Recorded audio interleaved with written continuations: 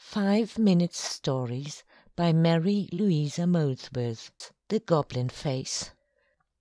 When I was a very little girl, I spent a good deal of my life in a large, old-fashioned house in a very out-of-the-way part of Scotland. It was not really our home, but it almost seemed so, for we used to go there as soon as the fine mild weather set in, and stay till the shortening days and the first frosts told of winter's approach. It was the home of our uncle, my mother's only brother, and as he had never married, and she was many years younger than he, she seemed to him more like his daughter than his sister, and he was never so happy as when he had her and all us children to brighten up his rather gloomy old house. Gloomy it might be in appearance, but in nothing else, for my uncle was the kindest of men, and he and all his old servants used to receive us with a welcome that would have made the grimmest of abodes seem sunshiny and cheerful.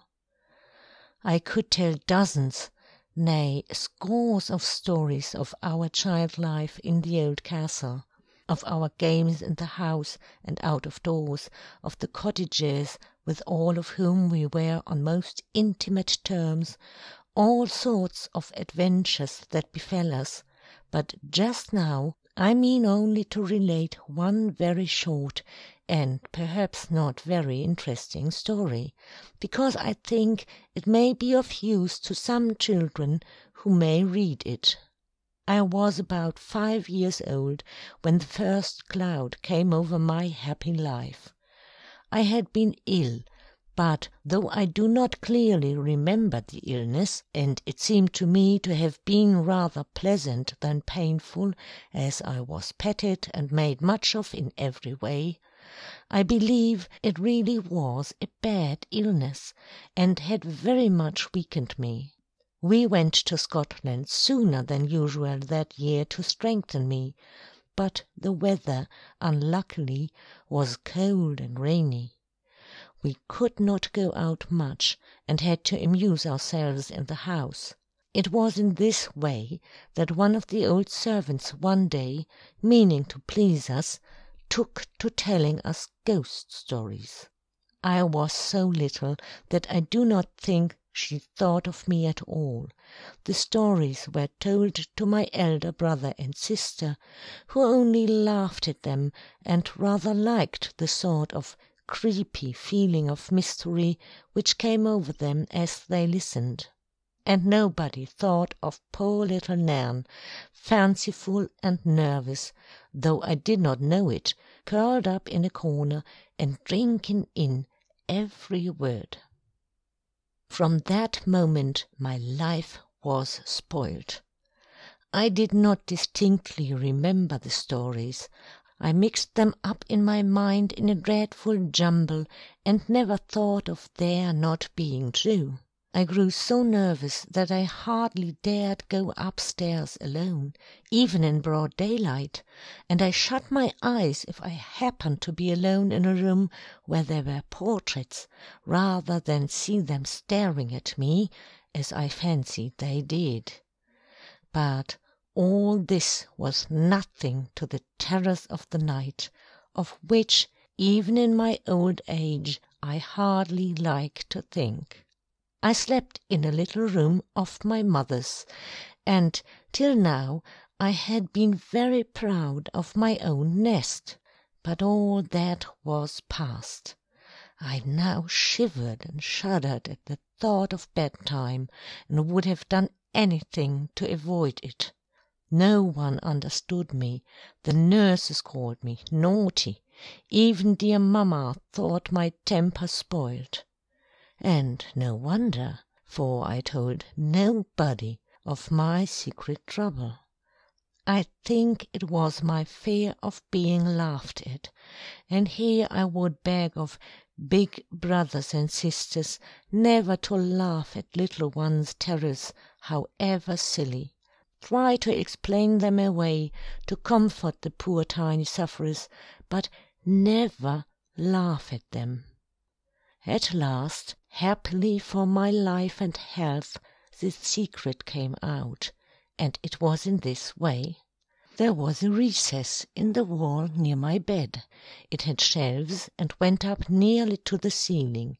In fact, it was like a cupboard with the doors off. And on the top shelf stood a curious vase, about the size of a rather fat flower pot, of dark blue and white old Dutch stoneware. I had never noticed it, for in the daytime very little light fell on this corner, and I was seldom in the room except at night.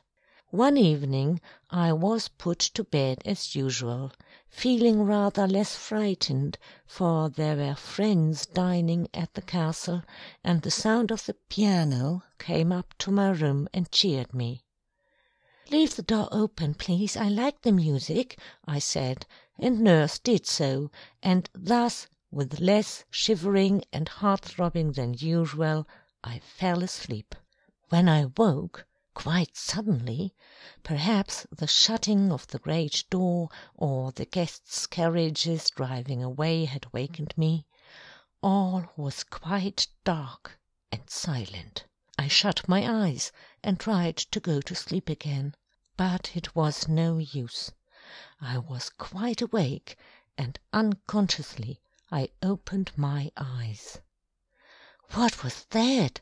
I have said it was quite dark, but up there, high up, there was a light that I had not seen till I turned my head. And there in the light, or did the light come from it, was a round, staring white face grinning down at me.